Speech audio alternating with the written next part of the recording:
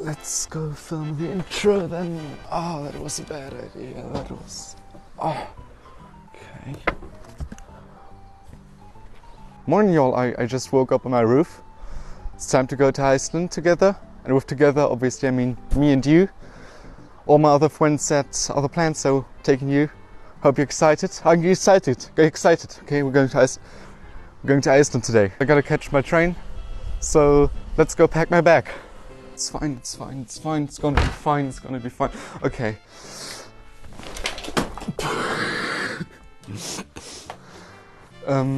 So all the airline allowed me to bring, without charging me like 50 bucks or something, which is just unreasonable, never thought that, was this bag, so we gotta fit everything in here. So I put it in like tiny plastic containers, which is, it's tiny, it's like 3-liter Ziploc bags, right? And I like that way of packing my shit into my fucking too small backpack that my fucking airline won't allow me to bring a bigger one, so yeah. I mean, the flight was very cheap, so I guess. Fucking go in the fucking pack. Yeah, it's fine, it's gonna be fine. Last one. Okay. I mean, that's not a large backpack, and I'm going there for 9 days. That's actually the whole reason I'm bringing a backpack. I could like survive without clothes or shit, but I do need my laptop. So that goes into the bag. Don't fall out. It's a good system, I swear it's a good system, okay? So here we fucking gotta a gentle bit of force, you know, to like get it in there, and then we're going. Yeah, we're going. I could also bring a microphone, but this one doesn't work, and neither does this one. Then I think we are ready. Oh no, that fell out. I need to get that back in. Okay. Then we're ready, I think. A book. I could bring a book. What kind of... Wait, come on with me. Come on with me, go choose a book. What book do I want to bring? Did I read that one? Yeah, no, I did. It's a good book. It's a good book. I didn't remember reading it, but it's a good book, I swear. Yeah, I read them all. I'm not gonna bring a book I already read, right? I could bring Das Kapital, or... Oh my god. Oh my god. Oh god, I should probably cut that as well. Oh, that's a great one. It's the second part of the Bible. Show you what I'm just not gonna show you what book I'm bringing. I don't really care either. Just gonna bring some random book, right? Oh no, there are some. Maybe. Oh, I think that one is. I think that's something I lent out like 5 years ago, whatever. Actually, why not bring that? I should probably read that. Oh, it doesn't fit anyways. Okay, never fucking mind. There you go. Oh, and that pullover, I wanted to bring that pullover as well. Because, you know, it's cold in Iceland. Or so they tell me. That's fine, it's fine. It's gonna be fucking fine. It's gonna be great. It's fine. I'm not doubting myself at all. It's gonna be great. It's gonna be so fun, okay? Where the hell is my fucking everything?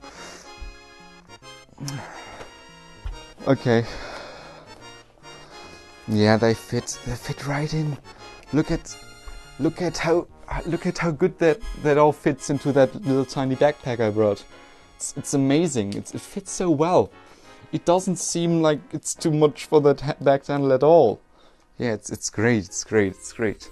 I want to have a better angle for that. I'm gonna put you above me. Yeah, I'm sure that's a fun angle. Please don't fall. It's gonna fall, right? Ah, it's not gonna fall. Okay. If it's gonna fall, it's gonna look good on camera, right? Sure it will. This is the messiest thing ever. Did I say that trip was going to be chaotic? It's gonna be chaotic. Going by myself, I don't have anyone to like calm me down and control me. I cannot even bring my ADHD medication because it's like it's a drug.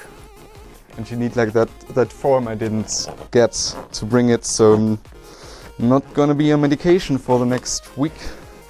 What about this? What do you think? Should I bring this book?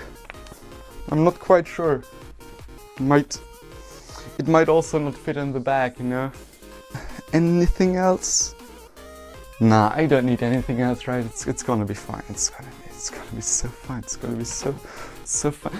Did I bring the cable? I forgot the fucking cable. I went to the room to get the cable and I forgot the fucking cable. That can go in my that can fit neatly in my pants, I think. Because that's how you optimize space, right? Speaking of optimizing space, where's that tiny book I got? Because I got a really small one. A wee one. A wee one. But I don't know where it is. Back here, yes! Because you see that wee tiny book, that also fits in my pants. Isn't that great? Now I think I'm fucking done, right? Should I bring a shot glass to Iceland? I don't think so. They have shot glasses in Iceland. I'm not an alcoholic, I swear. Okay, these go around my neck. Like, yeah, I'm not gonna say that. Oh, sorry. Okay. Yeah, it's fine, it's gonna be fine. Alright, and I arrived at this beautiful train station, as you can see. It's very, very clean, very nice. And I'm waiting for my train. I want to ride a bit on the train, you know, to fill the time and also to be productive, I guess, while riding the train. But I don't know how much I'm gonna ride while riding the train as well. Because I'm still tired, because I only slept 2 hours or something. But I have a few stories I want to finish on this trip, actually. It's like the how's it called? A writer's hideout? No. A writer's...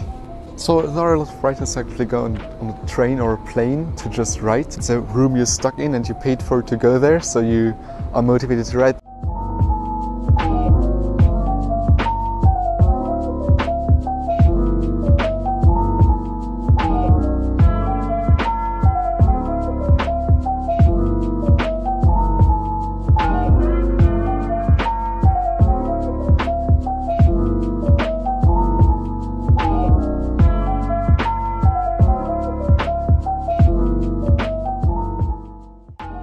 It started raining.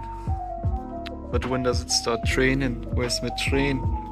Oh, it's a nice summer rain smell, you know what I mean? Like the minerals coming through out of the rain. I don't know, it just got that smell. It's so good. It's such a good smell. It's like one of my favorite smells, I think. I think it's a common favorite smell as well. Summer rain. It's just amazing. Especially if you're in a forest or something and the near rain mixes with the forest scent to create that. Oh, is that my train? Like I'm switching between like American English, British English and my German English thing. I guess you can really tell that I watch a lot of like British content and also American content. And there's my train, so I'm gonna get on it.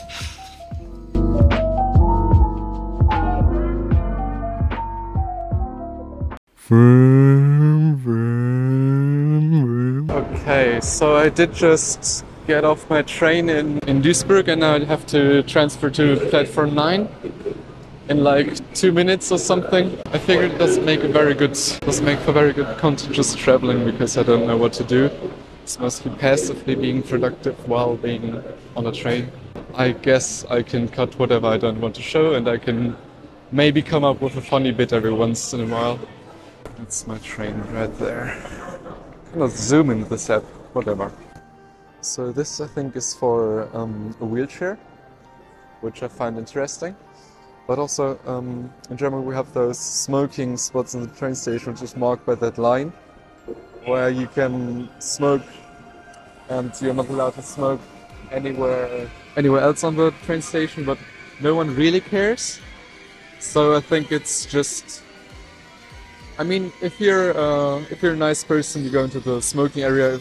If you just want to smoke a quick ciggy before boarding the train, you just light it. And I have never seen anyone getting like in trouble for smoking on the train station and outside of a smoking spot. But who knows? Maybe you can get arrested for that. I'm not sure. I only smoke there. Yep. And I really like trains. I do really like trains, yes. I don't travel on trains enough. Okay, goodbye. I just remembered the one thing I forgot at home. I wanted to bring my hard drive to edit on the train, and then I forgot my hard drive at home, so I can't do any editing now. Although I could start editing this video, I guess, if I want to, and pull the footage from my smartphone and my other smartphone where I'm recording this sound here. But I don't know, I wanted to get the other video done first, but now I might as well edit this one, so why not? So I've just arrived in Bremen, and I was lost, so I have to record that in voiceover. Look at all those Mercedes. If you just put every person in the Mercedes that is on the train right now, you could like spare a train, right? That would be so efficient, so smart and so German, just riding Mercedes instead of train. Great.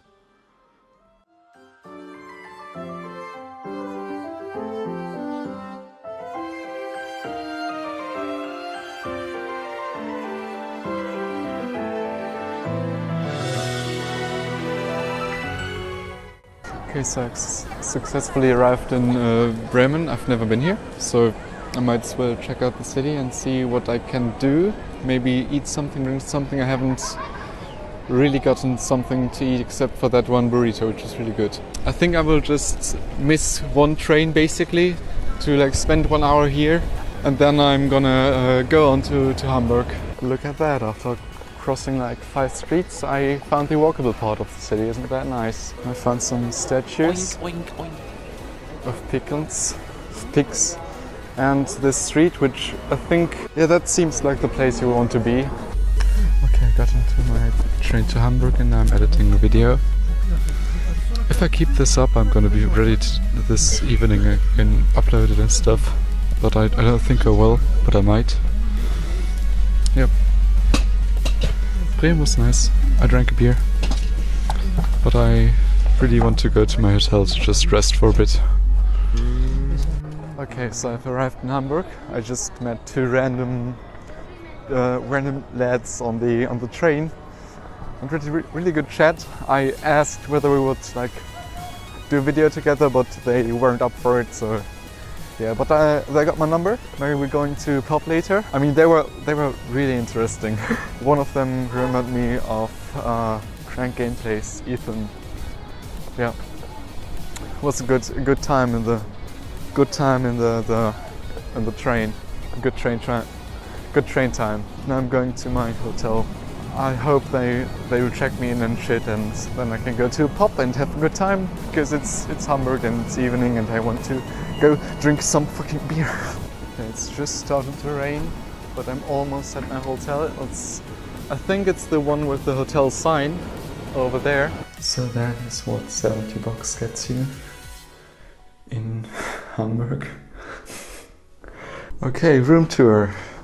That's me after 4 hours of train riding.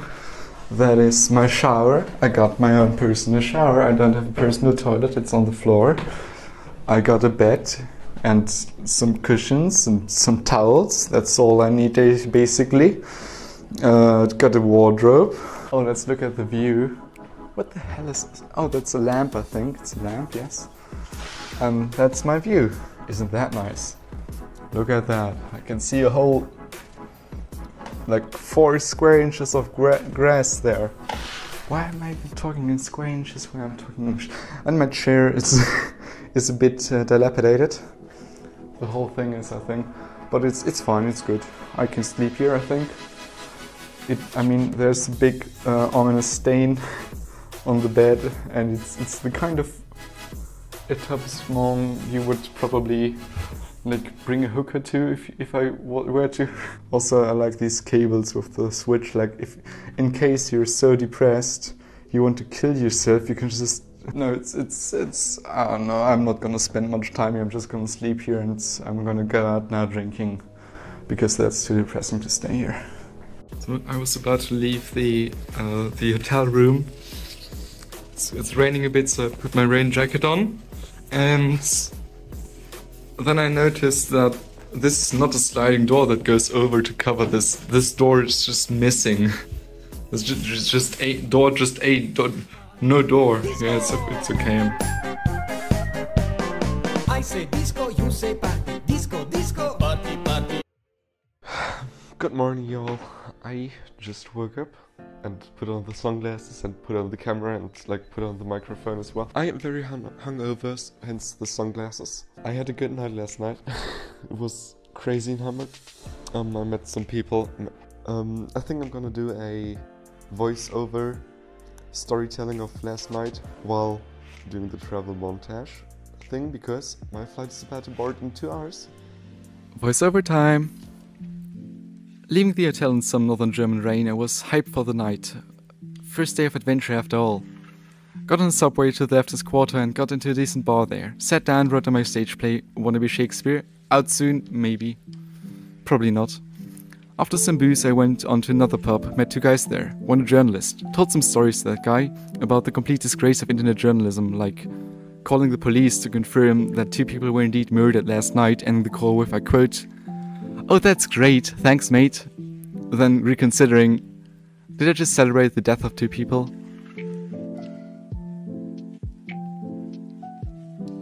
After that, I moved back to the first bar, wanting to retrieve my forgotten umbrella, which, spoiler alert, I forgot anyways, getting entangled in the night. Sitting at the counter at that bar, ordering my gin and tonic, I was intrigued by the lovely girl ordering 3 caipirinhas next to me. For the purpose of this story, let's call her Kathleen.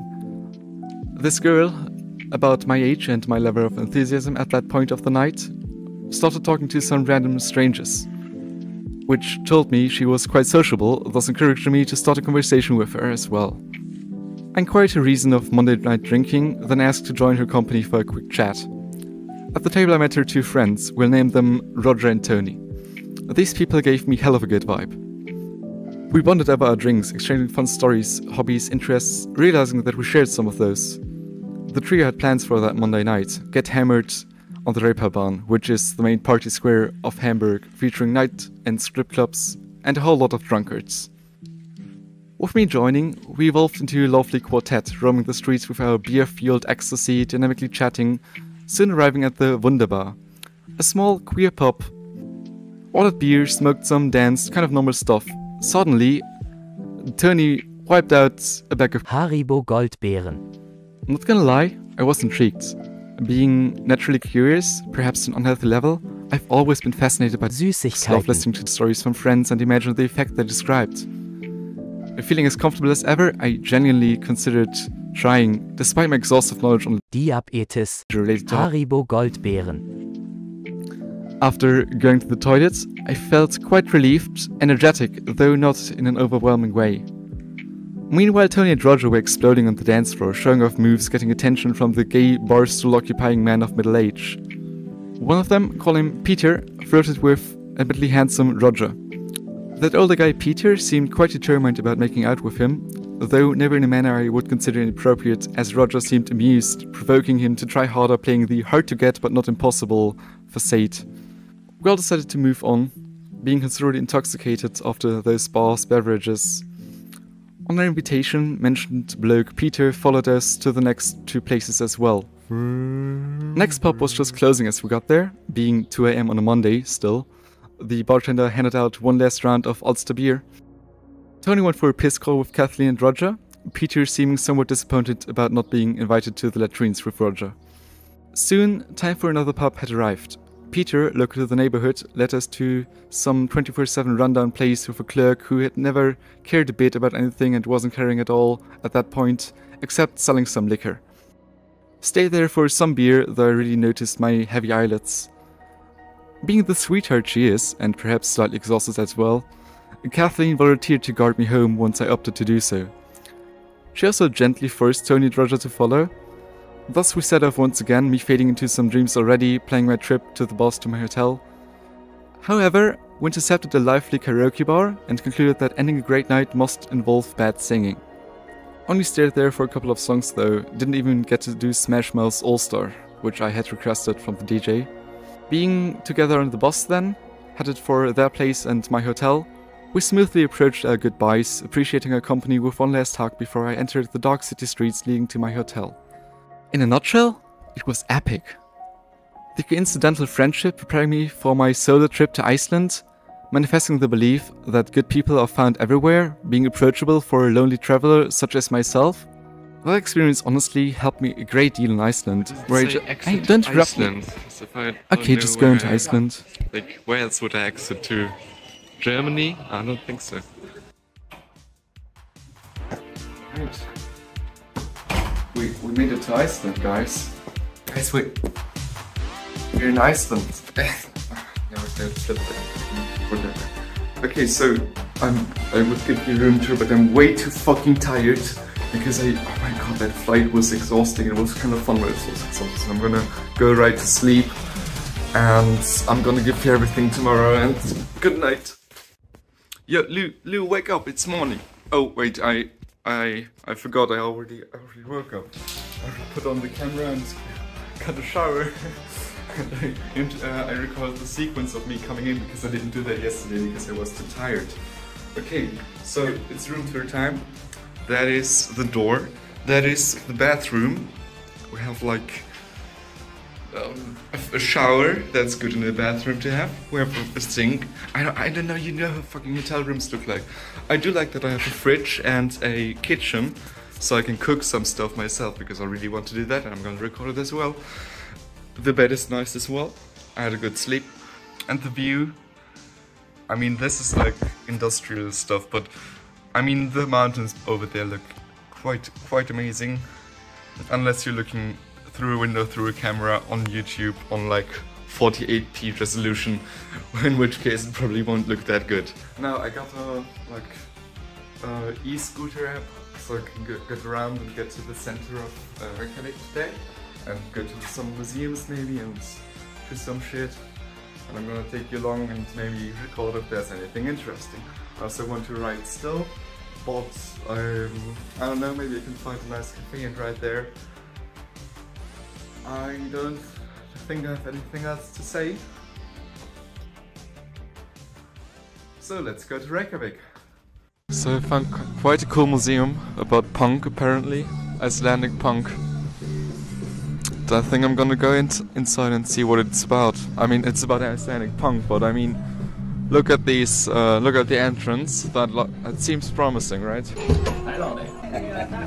Now, here's my introduction. Our museum here is based on a timeline. We're talking about the first 15 years of Icelandic punk. So it's about how it came to Iceland and who's really to blame for it. Okay. Headphones, you can listen to 1-2 songs of every album you see on the ceiling. Every album is a different artist from Iceland connected to the story. You can put on any jacket and vest you see him around, dancing it, screaming it, take a selfie in it, do whatever you want in it. Don't run away with it. Starting in 1930, okay. I like this part. Because of idiot Hitler's small penis, the British occupied Iceland in 1940. Later the Yanks came. A beer was banned in Iceland. Oh, tough times, man, tough times.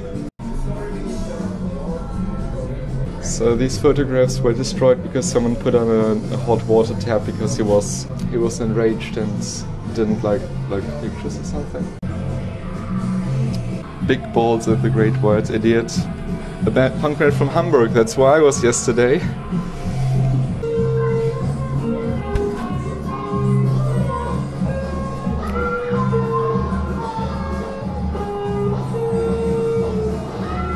The visuals here are good. Oh, that's the toilet booth, but I think it's occupied. There's a snake in there, I think. So that is Booby and the Outsiders with The Clash on a concert. Okay guys, that's kind of it for this video. I'm gonna upload the next one very soon, I think, probably not.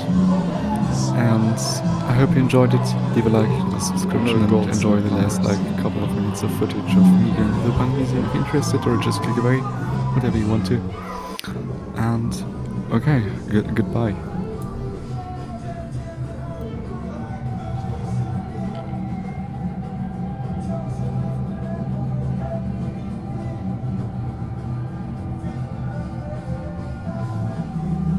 Two pictures inside the toilet.